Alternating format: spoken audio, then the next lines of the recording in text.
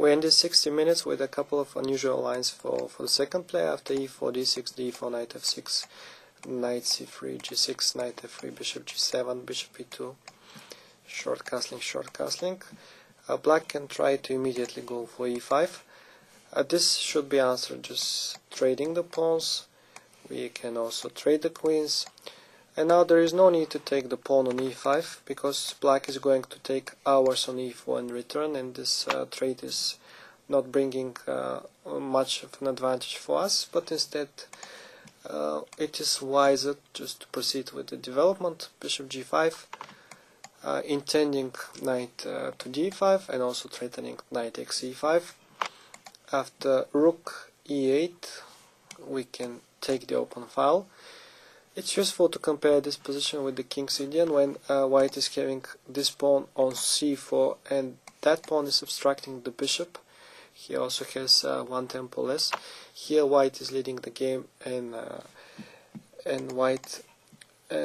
black doesn't really have a lot of good options. In case of h6, the bishop is just can move to a better position after bishop h4 to g3, or which might be even better, we can try this this tactical idea: bishop takes f6, bishop takes f6, knight d5. Bishop d8 is the only way to defend both f6 and c7, but here knight takes e5 works for white, as if rook takes e5 then knight b6 is very strong and everything is hanging in white's camp on the 8th rank. So white is clearly on the top, close to winning. Another rare move is the move a6 in the spirit of the modern defense. a6 should be answered with rook e1. We're intending to fight for the center, so this rook will be useful in the e file, on the e file. And after b5 we just play e5, fighting for the center. D takes e5 is answered, can be answered knight takes e5.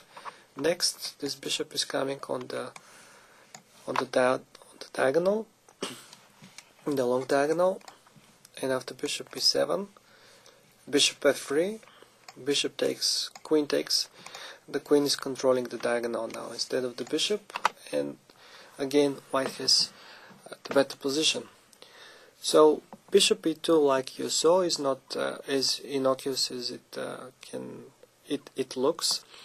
It's a very classical approach, and the bishop, we can find a good place for it later in the game. It can be either the f3 square, it can be the c4 square and the diagonal a2 to g8.